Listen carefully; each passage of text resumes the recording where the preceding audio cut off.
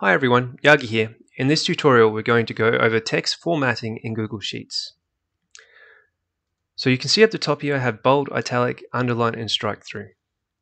So if you're familiar with the standard shortcuts in most operating systems, they'll probably help you out as well. First we've got our bold, as you know, Control B for bold. Or you can go up to this sub menu here and click on bold, or unclick it. So if I unclick it, it returns to normal, or I can click bold to return it to bold. Let's unclick that again. Another way of accessing these, you can go to Format and you can click bold here. It also gives you some handy instructions for your shortcuts to access these things. Right, italics again, Control I, or Control I to go back. Or we can go up to our shortcuts here and select Control I to back, or Format italics. So underline, we can use Control U as a shortcut. Underline isn't usually available up the top here in this sub menu, so you can go to Format if you want to and click it here. Alright, so let's click back on so it's underlined. And for strike through is available. You can click here, or you can use the shortcut. Let's undo it with the shortcut. It was, I always forget, it's Alt Shift and 5, so Alt Shift 5 and Alt Shift 5 to put it back on. Great, let's move on to font size. Here for font size, you can change the font size anytime through using this font size button here. So to make it smaller or to make it bigger. You can also make custom sizes as well. So for example, I can make it size 17 or size 50.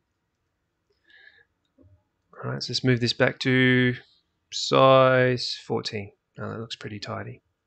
Okay. So for font style, it's right next to it. There's a standard set of font styles that Google has. So up the top here, you've got a theme style that goes with your current theme. More on this later. And also a list of recent ones. Recent ones, if you haven't used other font styles, are always going to be this Robot Mono, that Comforter, Oswald, Animatic, and Trebuchet.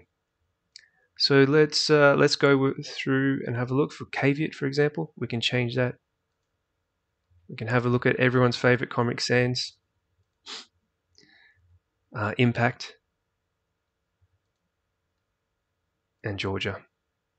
I usually stick with the standard Arial whenever I'm doing sheets. It seems to be the clearest thing though. What about font color? We can change the font color here.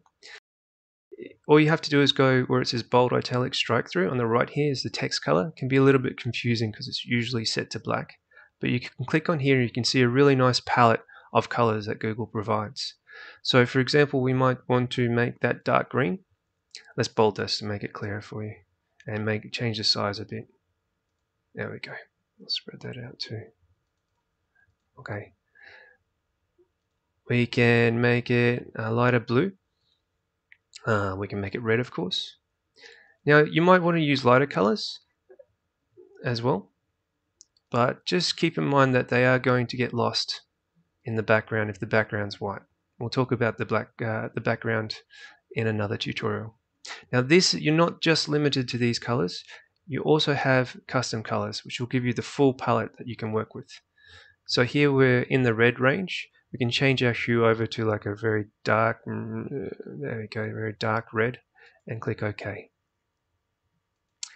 Alright, let's look at a quick example. I've got a sheet here with some data in it, and we can see straight off that we have a title here that we want to make larger. So let's make this, change the font size first, and make this, well, let's say size 18. That's not too bad. Let's go in and change the style. Something more flowing for the title perhaps, but we'll keep everything else as Arial. Now in our second row, we've got these headers for each column. Let's hold down Shift and click over to here. So that was to select a range. We click and drag like this. Or again, we can click on A2 and hold Shift down and click on E2. Cool. So let's make these bold, and just so they pop a little bit more. We could even think about changing the color. So perhaps we might go in and change our text color to perhaps a nice dark purple. That seems a little bit light still. There we go, just a slight change in color just to allow it to shine a bit more. Okay, so we've got a list of days of the week here. We've got some percentages and totals.